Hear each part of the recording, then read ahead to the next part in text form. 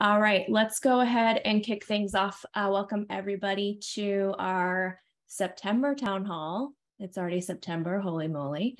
For those of you who have not met, I'm Maggie. I'm the community product manager for DataHub.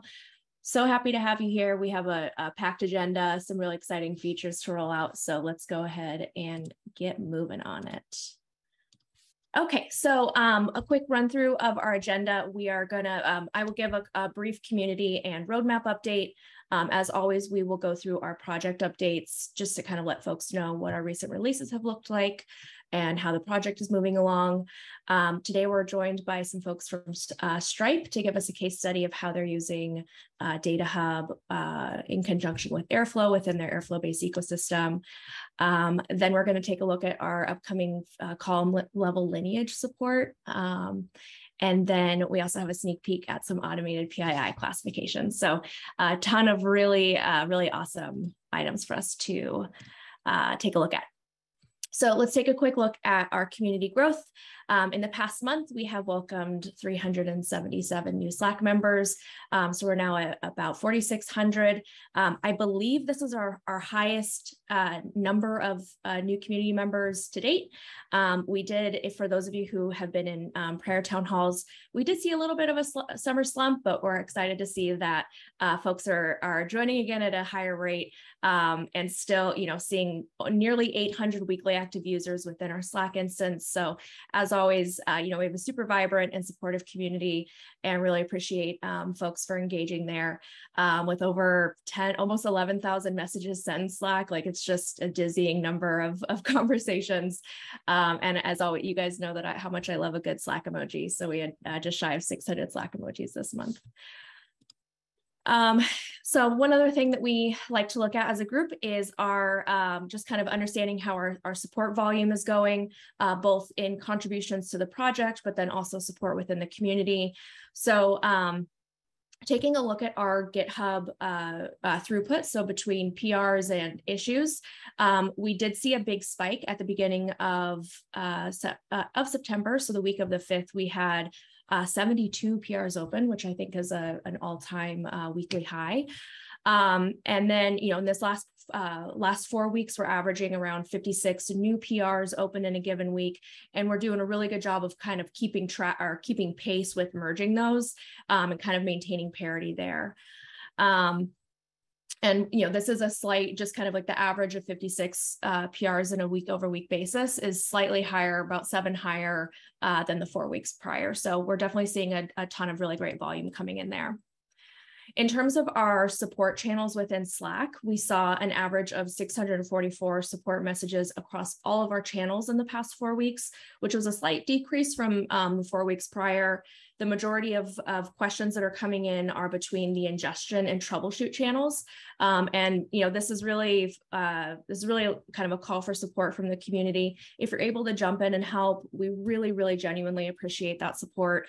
The more that we have community supporting one another, the more we can turn our focus to new features, moving those community-led contributions through the project, et cetera.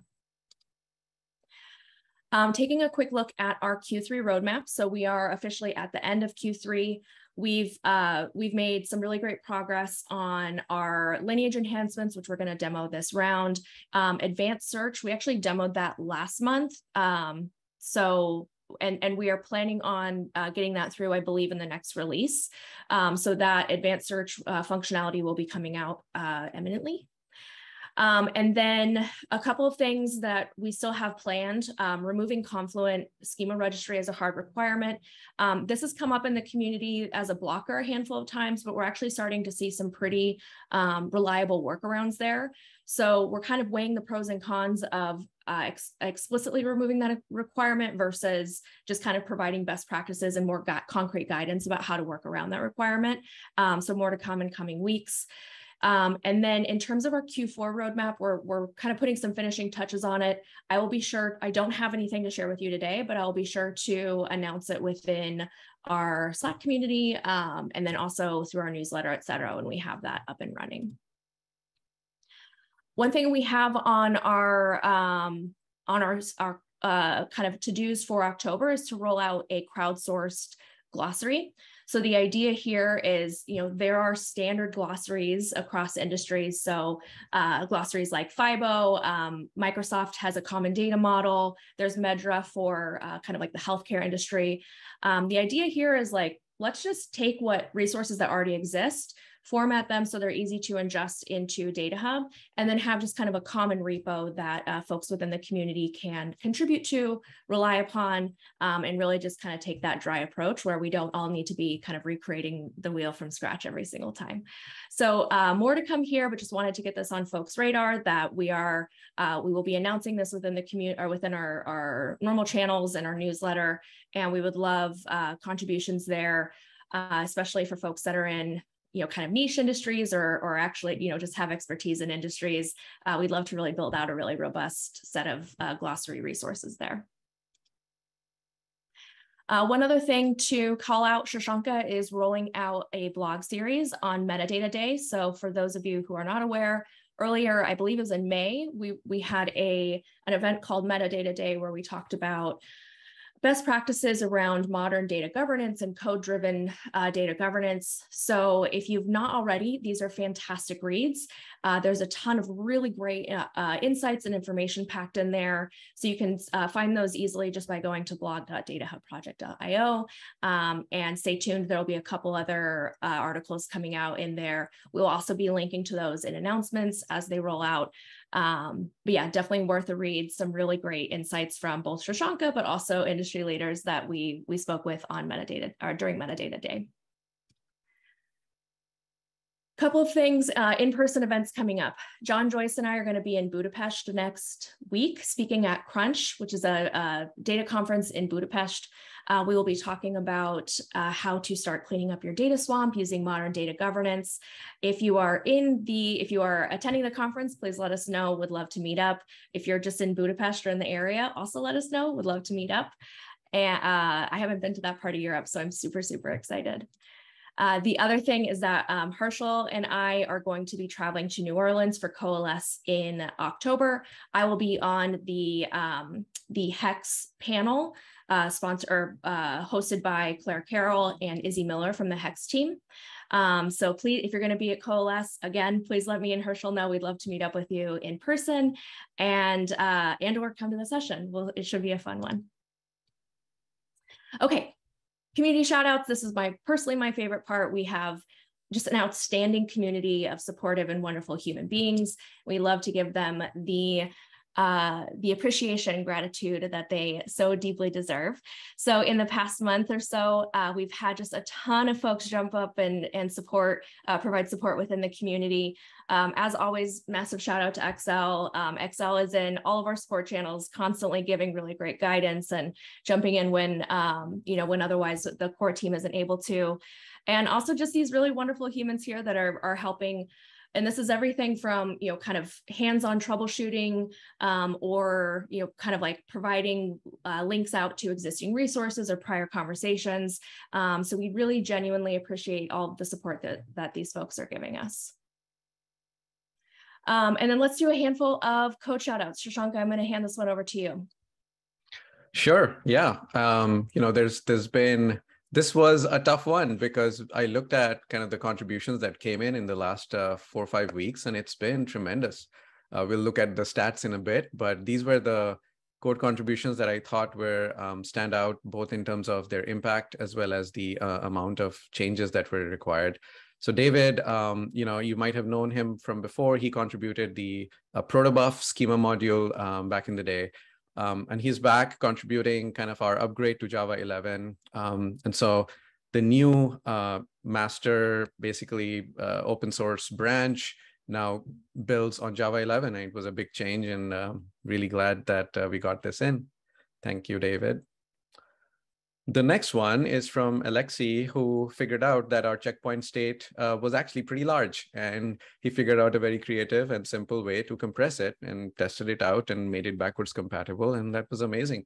And so now for people who are dealing with stateful ingestion and lots of entities getting ingested and taking up a lot of space, you could just turn on this compression flag and you'll see your state kind of get compressed a lot. So really big contribution. Amanda has been contributing all over the stack, actually. We've gotten front-end contributions from them, and now also got a contribution on standardizing the ownership change event payload. This is important when you're writing DataHub actions, which need to do something when an ownership changes. And again, a very core contribution to the platform. And finally, a lot of people like DataHub because it supports extensibility in a strongly typed way. You can add additional aspects to existing entities. And we got a contribution here from P. Ghazanfari. I'm sure I'm butchering that last name, but it's a really important contribution because they figured out that we were supporting new custom entities in the model, but we actually weren't supporting it from the outside in. And this was a really impactful contribution. And so now you can actually extend the metadata model from outside, and you can add new entities as well. So it's a huge contribution. And I think that was not all. More. Yeah, there's also, I was just going through them, and there's like a ton of really impactful ones actually this time. So last but not the least, Presto on Hive. It's actually an emerging, very important connector. It allows you to connect to the backend database and pull out Hive metadata in a much more efficient manner. And Azo added support for both stateful ingestion for that connector, as well as subtypes and a lot of general improvements. So thanks a lot. These are all deep contributions. They're not superficial. They're not 5 lines of doc changes. I mean, there's a ton of that also, and we really love it. But these are like serious code contributions. So I'm really happy to see this level of contributions coming in. Awesome. Back to you, Maggie. All right. So one thing that I like to call out, in addition to your wonderful code contributions and supporting the community, is that there are a ton of ways that you can contribute back to the project. One of those is by considering contributing to our community-led blog. So this is led by myself and Elizabeth Cohen, who's on my team. And we'd love to team up with you to contribute to the DataHub blog, hear about your experiences using DataHub, modern approaches to data governance, how you evaluated DataHub, et cetera. Resources like this are extremely valuable for other community members who are trying to get a sense of what problems you can solve with DataHub, or roadblocks you hit along the way, or how you approached the rollout, kind of all of these kind of bigger questions. So again, like there are so many ways to contribute back to the community. It doesn't have to be just code. It doesn't have to be troubleshooting support. It can be sharing your experiences and kind of getting the word out there. Okay. Oh, I ruined the surprise. I am completely overjoyed to announce that I am no longer the only community person. I am now part of a team of 2. We have brought on Paul Logan as our DevRel lead, and I will pass it over to you, sir, to give us a little bit of your background. Hi, all. My name's Paul. Nice to meet you. I am a developer relations specialist. I will be the developer relations lead here at Acryl. Previously, I have done similar work at Postman and Slack. At Postman, I did a lot of speaking, conferences, meetup, teaching people how to use the tool. And at Slack, I worked on their API site. Here at Acryl, I really hope to be able to help you as a community. One of the things I'm going to be working on is docs, and as well as producing content that will help people get started and really drive more value from DataHub and Acryl Managed Solutions tool. A fun fact about me is that in between working at Acryl right now and working at Slack, I thru-hiked the Pacific Crest Trail, which is a contiguous footpath from the Mexican border to the Canadian border. Please, if you have any questions, any burning questions about the community or about the documentation or about anything DataHub or Acryl, please reach out to me at Twitter. My handle is lol_Pogan, and you will see me around in the community. Thank you very much. Back to you, Maggie. So happy you're here, Paul. We have a ton of really great things coming. And yeah, I feel like we're just only scratching the surface of what we can do to support the community. I'm really excited. All right, let's move on to Shirshanka said in chat, I'm planning to sleep 8 hours a night again. A girl can dream, that's that's a dream. All right, let's move over to project updates. So Shirshanka, do you want me to go through contributors really quick? Yeah, great. Cool. All right. So in the month of September, we had a massive number of PRs come in that we merged. We merged nearly 300 PRs between the main DataHub project as well as our Acryl DataHub Helm project. This is literally 100 more PRs than the month prior. So we have been a very busy group over here. Not only that, there's 16 first-time contributors, and in total, we had 48 people contribute to the project. I'm personally just like overwhelmed by how freaking cool this is, that we're not only like cranking out a tremendous amount of volume, but also welcoming so many dang new contributors and really building out this really vibrant and supportive community. So massive shout out to these folks. Really appreciate all of your support along the way. Cool. Moving over from contributors to project updates. As you've probably seen, the platform and the application continues to move forward super rapidly. On the user experience side, we've actually done 2 releases in the last month. So yay for bi-weekly releases. We're gonna stay much more on point with that. So on the user experience side, we've added a lot of new capabilities. You'll see a much snappier experience on the lineage visualization. We've allowed support for the glossary term groups to be also covered by the permissions engine. We now have a search bar for the dataset schema tab. That's a sneaky Easter feature. If you're not careful and you've got your blinders on and you're expecting to see schemas just the same way you've been seeing them before, you might miss it. So make sure to look at that next schema page and look for that search bar. It's very useful for lots, and when you have data sets with lots and lots of columns in them. And a lot of improvements to ingestion overall, but specifically for UI-based ingestion. I think we've demoed some of it previously. You can now view live logs during execution. You can view ingestion summaries, both for CLI-based runs as well as for UI-based runs. Some more improvements on the looker side. When you're searching, we actually support better search matching. When you're searching for a measure or a dimension, we actually not only surface the explorers or views that they're part of, but also the charts or looks and the dashboards that reference those fields. So we're actually starting to see the power of Lineage kind of kicking in the search experience as well, which is great. Moving on to metadata integrations, we now have a BigQuery beta source. Harshal will cover it as part of the ingestion upgrades. A bunch of improvements in browse path capabilities, improved documentations. You can read it. I'm not going to read through every single one of these. Lots of improvements. I'll let Harshal actually cover them in the next slide.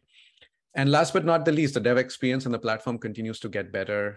You can now restore indices using the API. It was something that was only known as a dark art for people who knew how to run kubectl commands appropriately, but now you can actually trigger it through the service API. Improvements to impact analysis, we've added caching, and support for patch, which we demoed last town hall, is now in the product. There are some handy docs coming that will help you understand how to emit patch updates for adding ownership, tags, terms to fields without having to read modify, right? And personal access tokens are not going to expire on you anymore if you don't want them to. So we now support forever tokens for personal access tokens. Python 3.6 is deprecated, and some big announcements coming up. If we hit next, we are no longer on Java 8. We have moved to Java 11 for our builds. So if you've got a fork, remember when you're going to rebase or merge OSS back into your fork, you need to rerun, you set up your development environment to Java 11. Hopefully this is actually better and not worse for most people. And as a result, this was the last 0.8.x release. So the next release is going to be 0.9.0. And that reflects kind of both a maturing of the platform and a growing up of DataHub, but also the fact that we are now going to be Java 11 up going forward. That's it from me. And we're going to go over to Harshal really quick for ingestion updates because we have a bunch. Yeah, so Shirshanka mentioned a couple of these on the previous slide. We have a new BigQuery connector that is in beta right now and has a ton of improvements, supports like nested structs and parsing that out. You don't have to configure a separate usage connector. So that's improving rapidly. The Snowflake beta connector is no longer beta. It's now stable. The old one has been renamed to Snowflake Legacy and will probably get removed. That new connector has new support for column level lineage, which is super exciting. And then it has a bunch of other improvements around performance and things. So would love for people to start giving that a spin. In addition to that, LookML, we heard that, you know, cloning your Git repo separately and then running LookML ingestion against that repo is kind of a pain. And so now we can automatically clone your Git repo, which means you can also configure LookML ingestion through the UI, and you don't have to run it yourself. And then the Looker source have made a ton of performance improvements. So if you used to get those issues around the process getting killed because of out of memory, Looker is a lot more efficient on that now. DBT supports column level meta mappings. So you can add terms and tags to the columns, which is super important if you want to, you know, tag something as sensitive and then use column level lineage to take a look at where else that sensitive column is used. On Tableau, we now support chart usage. We actually added a new aspect to the chart type, and Tableau now supports that. And then on the Presto and Hive, we got a great community contribution, adding stateful ingestion, and also extracting some descriptions and view data. And then finally in the core, checkpoint state compression, and you can now delete and roll back things like time series aspects being things like data quality over time. You can go and delete that data or roll it back if it was bad from an ingestion run. So yeah, tons of stuff. I see there's a bunch of questions in chat that I'll get to answering as well. But yeah, back to you, Maggie. All right, I'm going to hand this over to Aditya for a quick update on inviting users. Hey everyone, if you remember last town hall, we unveiled role-based access control on DataHub so that you don't have to fiddle around with the policy system unless you want to. So we had this inviting new users onto DataHub feature, and we decided to spice things up a little bit. And now when you send invite links to new users, you can configure specific links for the roles that we have on DataHub. So you can send users that you want to be admin users or reader users separate links. And when they sign up on DataHub, they'll automatically be assigned to this role. This is also useful because if you have existing DataHub users that are, were added through other ways like SSO, you can actually send them the same link. And instead of being prompted to sign up as a new user, they'll just be assigned to that role, which will replace whatever role they had before. So we hope that this makes it easier to, assign people to roles.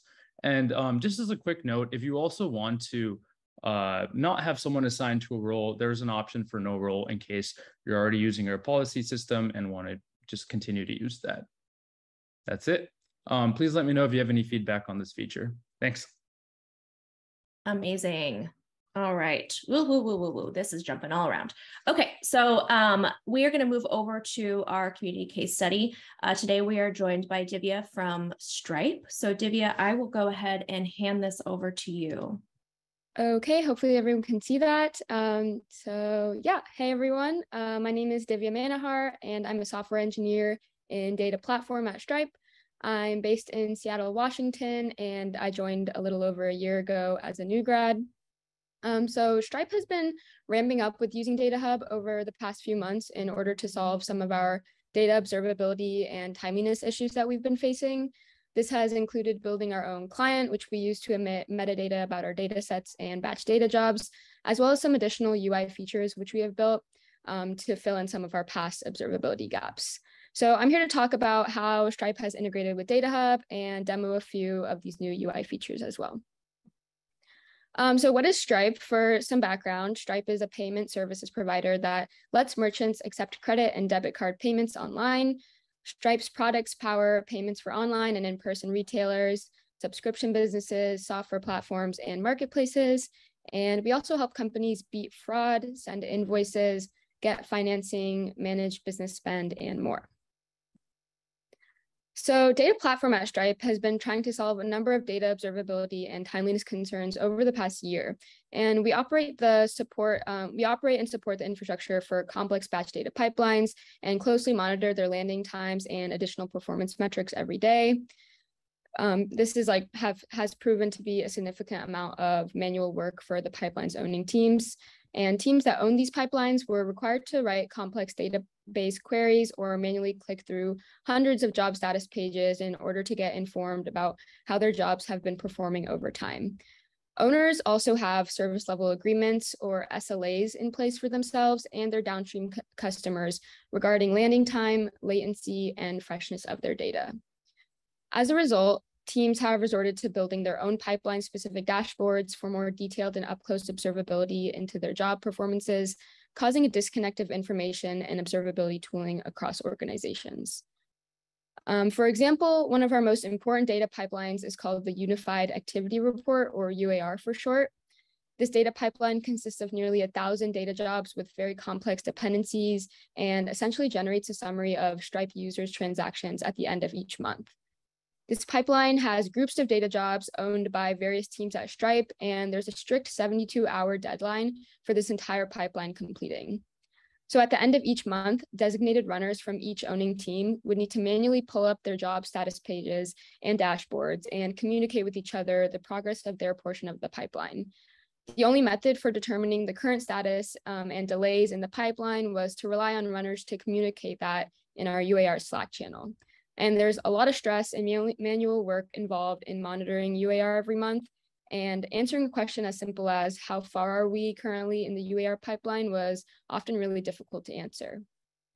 As a result of this lack of observability into historical trends of data job performance, as well as critical pipeline statuses, we wanted a unified data catalog that all teams could visit to get quick and easy insights into their job's runtime, latency, SLA misses, as well as a team's pipeline status and estimated delivery times. And DataHub was a great solution for this, as it provides complete discoverability into metadata about jobs and data sets, and we were able to build some additional UI features to support our most important observability needs. In order to set up some context with how we build our client and how we are sending metadata over to DataHub, I wanted to talk about our system for running our data jobs, which is Airflow. Airflow is essentially our infrastructure for scheduling and running batch data jobs, which are known as tasks, and is currently our only metadata source for DataHub. We have thousands of tasks running every hour, which produce data sets that our consumers care about. However, there's a disconnect between the data sets that are produced and the data jobs which produce them. So in order to make this connection for a particular task, we're often required to search through runtime logs to determine what are the input and output data sets being consumed and produced. Additionally, the Airflow UI doesn't give us much flexibility in creating dashboards to showcase insights into historical trends in job performance, as well as showcasing the dependencies between the tasks. The UI is more useful for just monitoring the current state of a particular task, as well as debugging task failures through logs. Additionally, in Airflow, we have many cross-DAG dependencies that are not visible in the UI, meaning that in order to get an understanding of complete dependencies between tasks and data sets end to end, we need to manually click through various tasks and DAGs and build a mental model of what our entire pipeline looks like. So we can see in this video, just to view the relationship between two tasks that are in different DAGs, we have to click through many pages to understand that. So doing this for a pipeline such as UAR is nearly impossible given the amount of tasks and data sets involved, as well as the complex dependencies that exist. So here we can see how our client, how we set up our client in order to emit metadata change proposals to DataHub. So once a worker pulls a task added to the queue by the Airflow scheduler, the task instance will start running. Just before the task begins to run, we call our client to emit metadata about the task instance. So this includes the data flow event, which corresponds to the Airflow DAG, the data job event, which corresponds to the Airflow task with information including upstream and downstream data jobs, as well as custom properties, including SLAs that were configured on the job, as well as the job's owning team. All of this information is pulled from the task configuration code, which is written by job owners. Additionally, we send a data process instance event, which includes information about the specific task instance run, such as the start and end time, the state of the task instance, and the logical date for the task to run. And finally, we emit 2 sets of dataset events, one for upstream datasets that the job takes as input, and secondly, for the downstream datasets that the job produces. And all these entities exist on the open source DataHub project already.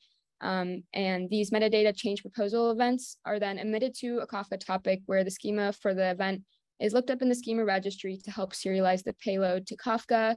And ultimately, the data is ingested by the DataHub metadata service, or DataHub GMS. So one thing to note is that we have anywhere from 5 to 30 tasks emitting metadata to DataHub every second. And a single task can potentially produce over 100 entities based on its tasks and data set dependencies.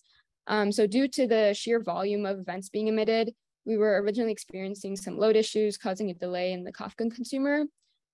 So we decided to only send over the data process instance entity on completion callbacks and not start callbacks of the task instance, such as when the task succeeds or fails, goes up for retry, or is skipped. And in order to reduce the number of entities being emitted, since really the only information changing between the start and completion callbacks of a task instance is the end date and the state of the task instance. We use the callback type to determine what instance run result type to send over to DataHub. And additionally, we have configured a 5-second timeout on the client in order to prevent any significant changes in task runtime that could cause delays in our critical pipelines. So next up, I'm going to be talking about some of our most critical observability needs and the UI features that we've built as solutions.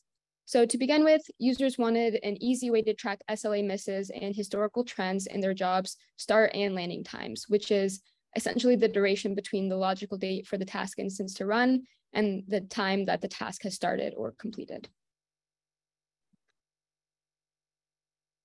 So as an example, this is a data job that we have in DataHub called IC+.daily IC+ fees. So job owners can essentially set different types of SLAs on their tasks. They can set both started by and finished by SLAs. And for each of those, they can set different levels. So they can set either a warn level or an error level. So this page kind of exposes different SLA misses as well as the latest run for this task. So we can see for the latest run, it was scheduled on 9/27.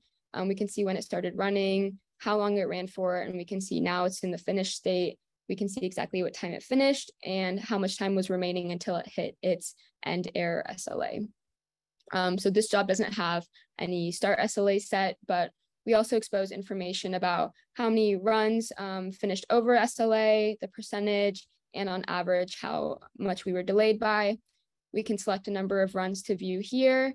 And this chart kind of shows us trends in landing times. So the bottom value of each of these columns corresponds to the start time of the task instance, and the top value corresponds to the end time. So the taller the column, the longer the task took to run. So we can kind of see a trend here. Blue means we didn't miss any SLAs, yellow means we missed a warn SLA, and red means we missed the error SLA. And for each of these task instance runs, we can see more granular information, including the execution date, when it started and ended, and duration, the state, and how long is left until SLA or how far we went over SLA. And if we want to kind of triage, okay, why did I miss SLA on this day? We can click into here and see the actual Airflow task and logs. So yeah, this is kind of our timeliness page, and this exists on all of our data jobs. So one of the next concerns that we wanted to address was being able to quickly and easily determine the status of an entire pipeline.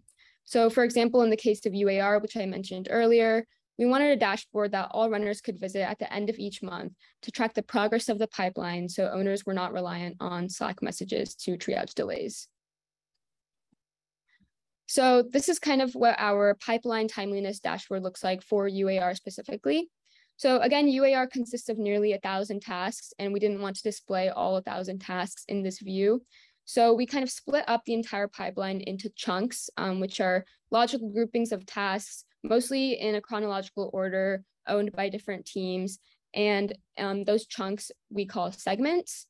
And for each of those segments, we identified 2 or 3 kind of critical tasks within that segment. So that might be the terminal task in the segment, or just a critical task that teams typically monitor during the UAR run. So on the left-hand side, this is a list of all of the different segments that we have listed in a chronological order. So we can see for this pipeline, we're somewhere between the daily estimate segment and the Spark model cost segment. But of course, since there's a lot of complex dependencies here, some segments run in parallel, so we can see that this segment is still in progress. So we can also, for this entire dashboard, choose a specific run to look at, and we can see the pipeline's entire status. It's currently in progress, as well as an estimated landing time and what the current time is. And within each of these individual segments, we can view exactly what tasks we are looking at. And within each of these tasks, we can also see more metadata. So the state of the latest task run, who to contact in case there are any delays or SLA misses, the average landing time, current run landing time, as well as a link to the Airflow task in the Airflow UI. And we can also, for each task, view more information about previous runs. So we display the 7 latest runs, as well as the previous same day of week run and previous end of month run. And the reason that we do that is we learned from our users that whenever they're monitoring their tasks in this view, they want to be able to compare their landing time to previous landing times. So we wanted to kind of show all that information so they could easily estimate when their task would land or how long it's expected to run for. And we also discovered that a lot of tasks have different run durations based on the day of week or the time of month. So we wanted to kind of display all of that information. And again, we can kind of see this for all views. And some of these tasks don't have SLAs, and we also have kind of a naive predictions for when these tasks will land. And also one other thing to note is that in order to, this page is entirely self-serve, so users can actually just from the DataHub UI go and add tasks into segments here. So for example, this risk.merchant state task is in the risk DS segment. And so if we go to the data job page for this task, we can see that it has the UAR entity on it, and we use tags to define what segment it's in. So we kind of overloaded tags in that way. And so we can see that we defined it as the risk DS tag. So coming back here, finally, we wanted to give users a self-serve way to also build their own historical SLA tracking dashboard in DataHub and have the flexibility to add whatever data jobs they deem critical to the page. This also gives leadership a high-level view of how our platform is performing for our major customers. So this is our historical SLA tracking page for our most critical data jobs.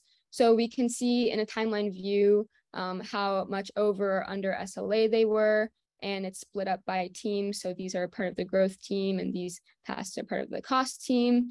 And for each of these tasks, we expose information about the percentage of times they met their deadline, P90 and P80 delivery, and a link to the task as well. And so since these are all on the same timeline, if we see a lot of red, say on August 1st, for example, then we would know, okay, like our infrastructure must have been degraded or having issues at that time. And so this is very useful for our leadership to kind of track how we're doing. And again, for each of these runs, we can see more granular information, including the state, the execution date, and start and end times. And again, this page is completely self-serve, so users can go into a specific job and just add it to this entity, and it will appear in this page. So I actually wanted to talk about how we have this critical data jobs and UAR entity set up. So we actually created a new entity called user-defined reports, which both of these sit under. This is very, very similar to the current domains entity that already exists in DataHub, except we can add multiple of these user-defined reports to a single data job. And additionally, for a user-defined report, we can select if we want it to be either a pipeline timeliness, which is that UAR dashboard that you saw, or historical timeliness dashboard. So we can create a new user-defined report here, select what type that we want it to be, and add data jobs to that to build either a pipeline timeliness dashboard or historical SLA tracking dashboard.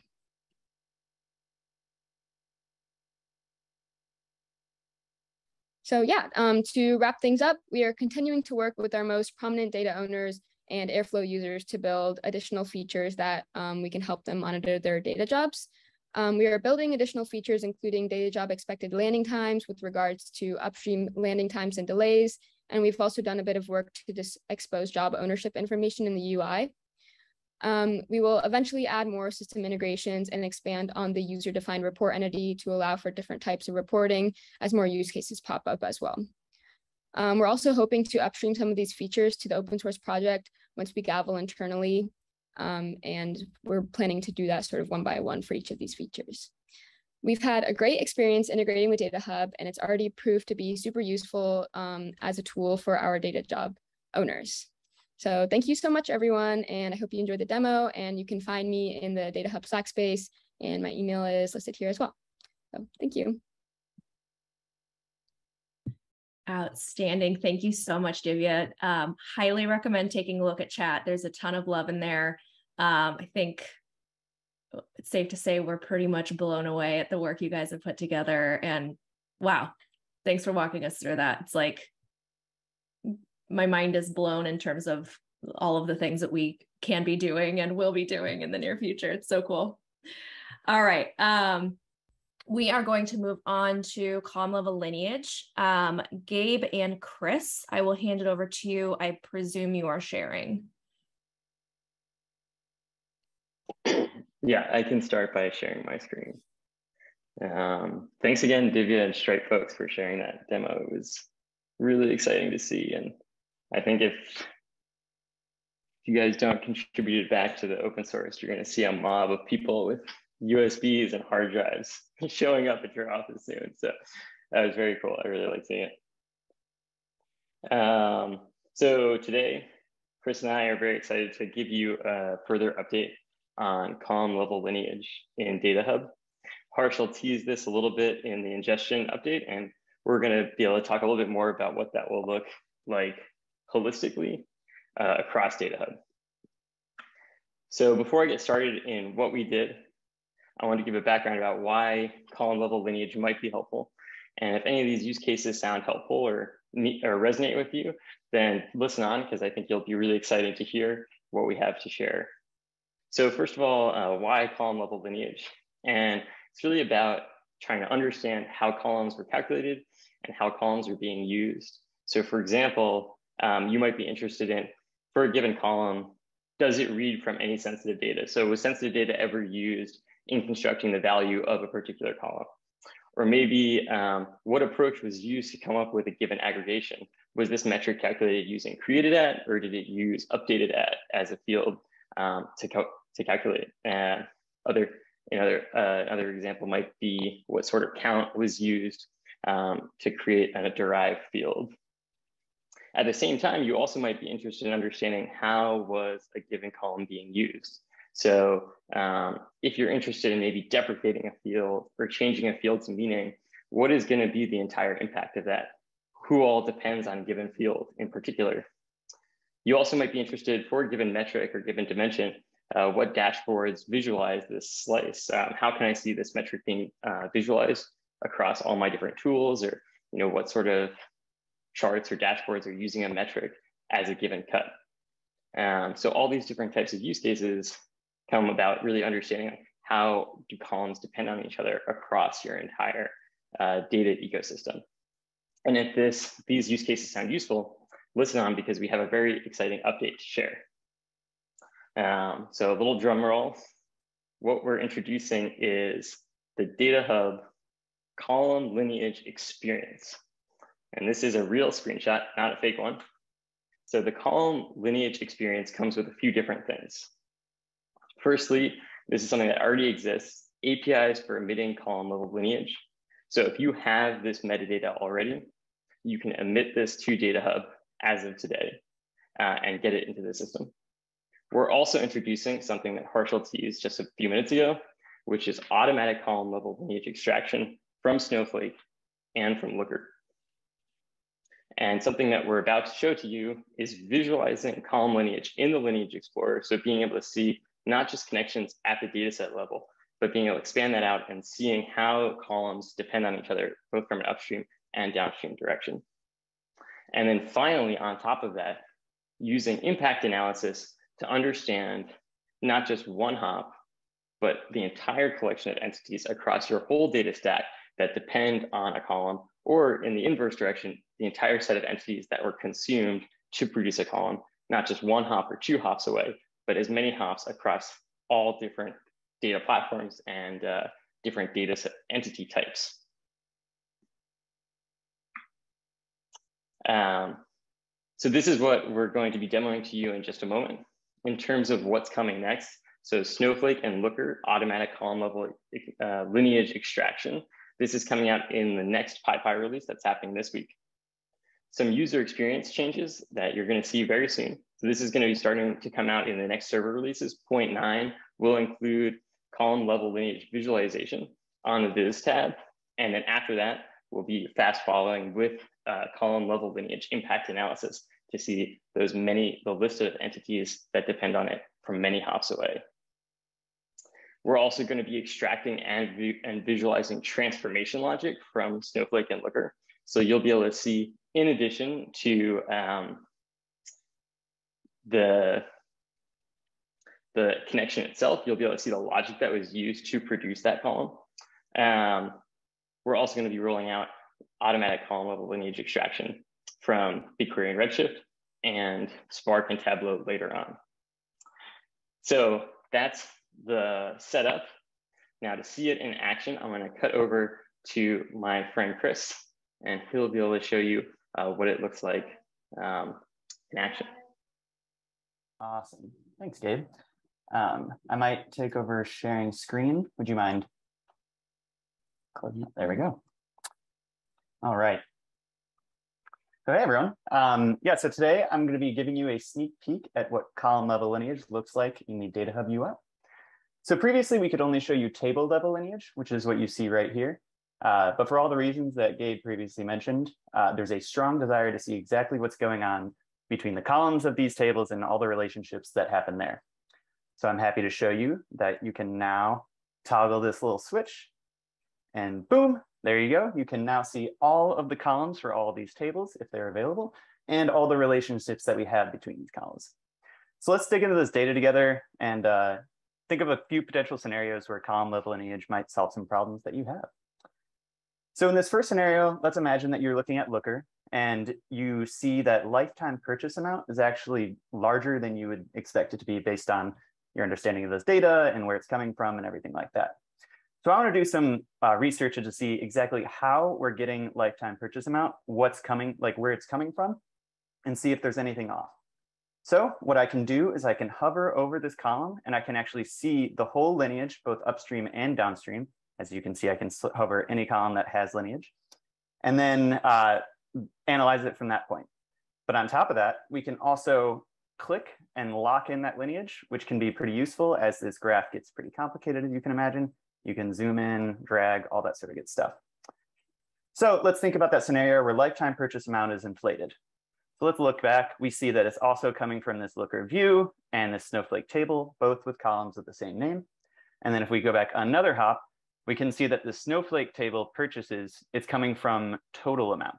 And then it clicks. Actually, total amount is the wrong column. It should be coming from purchase amount. That's why it's probably inflated. Awesome. Column level lineage helps solve the issue at hand. And now we have an action item to go fix how we're getting this data. So that's one scenario. Let's imagine a different one where, let's take this users table, for example. Users has a column email, and we know that this email column has an issue where we're not updating it properly for some reason.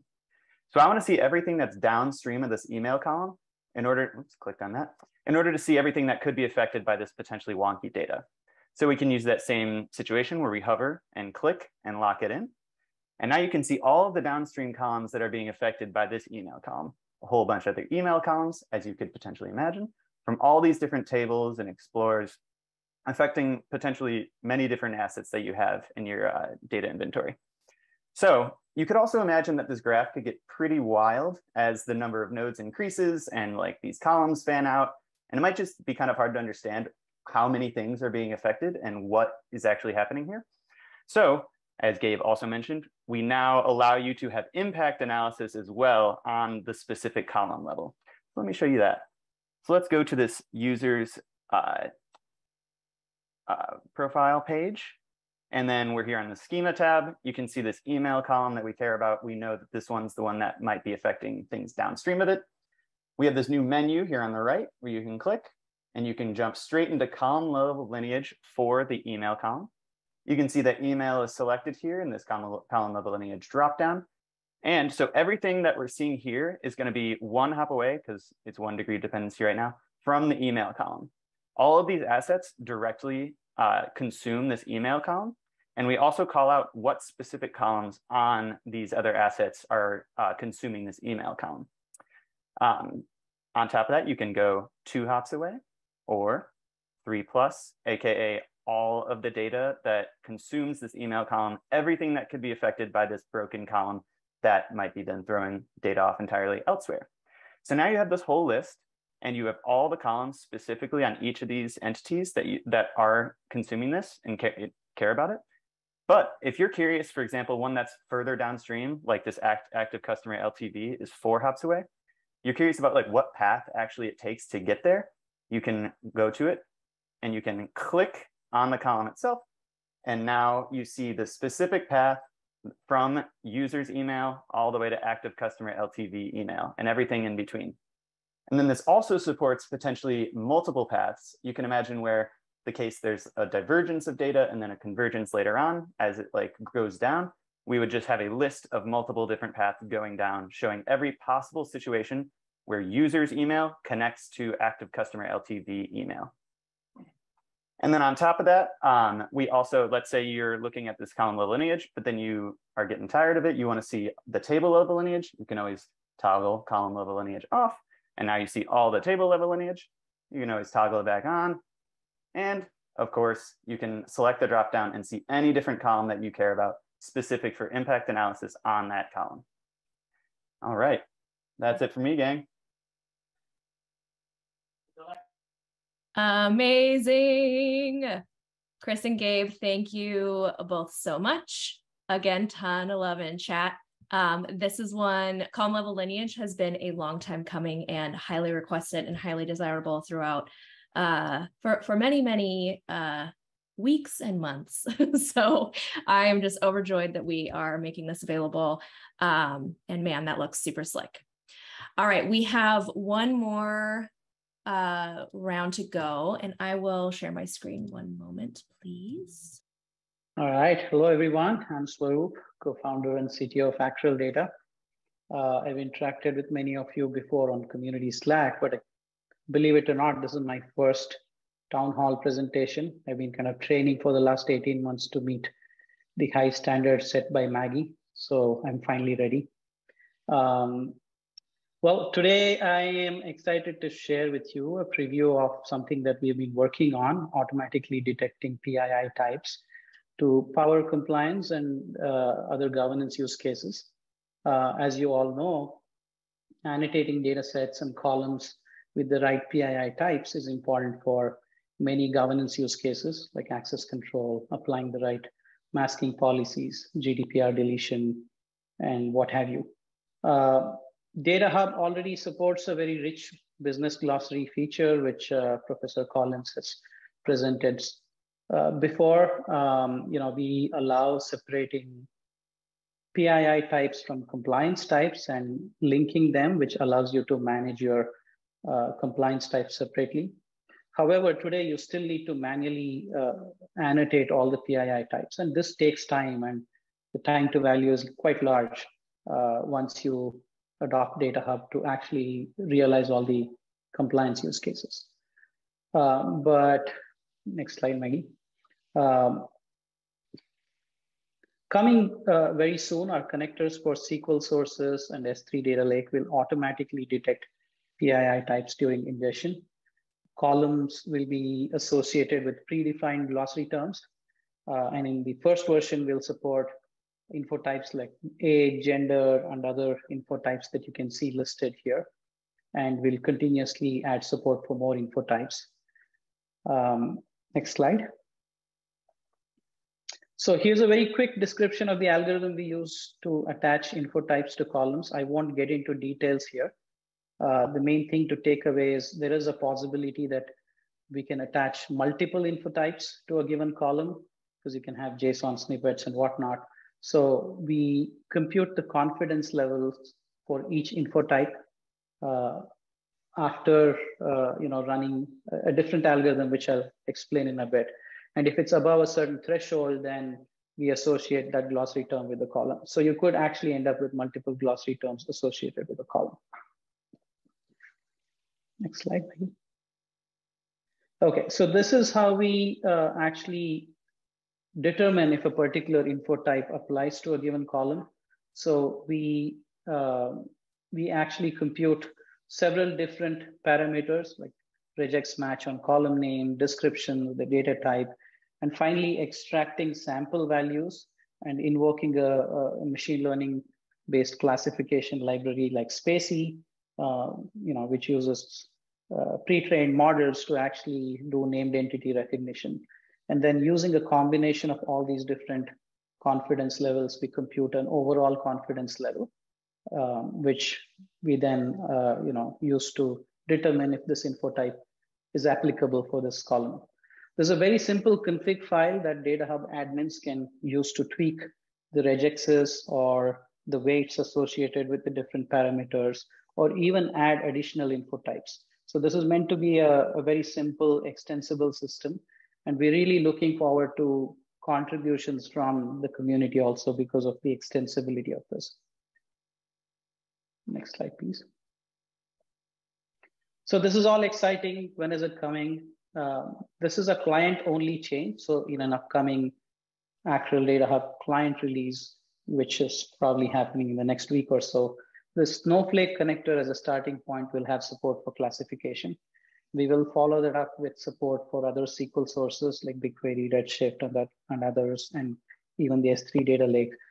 We do need to extract sample values from some of these sources for the classification to be somewhat accurate. So, and depending on the type of the source, we have to make some extensions. That's why this is not just automatic. We need a little bit of work. And you also will see support for other info types that are listed here, like US SSN, driving license number, and so on. So bottom line is this is built to be an extensible system. And, and obviously it's the first release. So we're really looking forward to hearing feedback from the community about the accuracy of this, and also looking forward to receiving contributions for more info types and have built a really comprehensive library within DataHub so that right out of the box, you get rich PII type detection. That's it. Thank you very much. All right. And we do have a quick demo of this.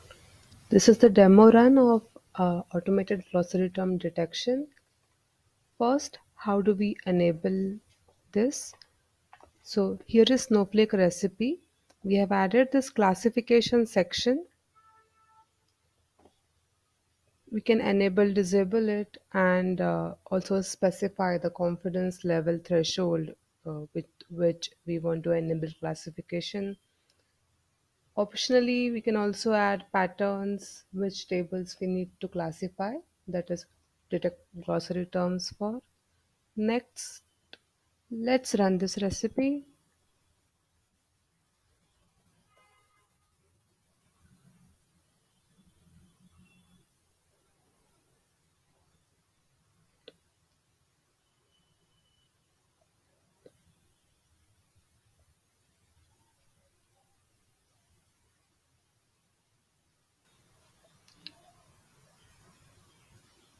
So now the pipeline has finished successfully. If we scroll through the logs,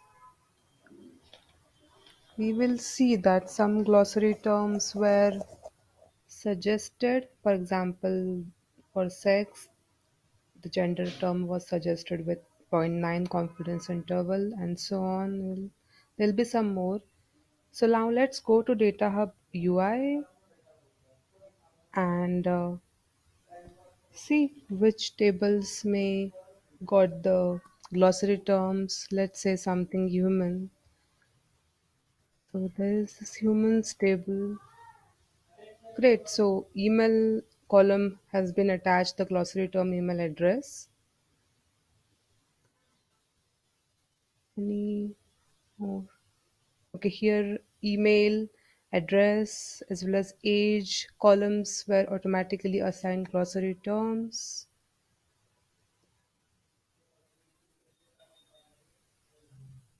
Okay. Gender, age for the pet also were automatically assigned terms. Okay, thank you. All righty. So that wraps it up for our town hall. Thanks so much, folks, for hanging out for a few minutes extra. So there's a question in chat. How would the system deal with false positives? Can the terms be backed out and not picked up again on the next run? Swaroop, can you address that one? Yeah, so providing feedback on false positives and adjusting for the next run, those kinds of things for relevance feedback is on our roadmap. For now, since these are minted as glossary terms, you can dismiss them if it's not applicable. And of course, it will come back if you run it again, but in the future, we will take that into account and not publish it again. All righty. So that's it for today, folks. We will stick around for a minute or two if there are any other trailing questions. But otherwise, thank you so much for your time and your attention. We always love putting together these sessions and just really love the engagement. This has been an awesome round. And also, again, big shout out to Divya. Thanks so much for sharing the amazing work the Stripe team is doing. And we'll see you all in October during spooky season. Maybe we'll have a costume party. Who knows? Huh?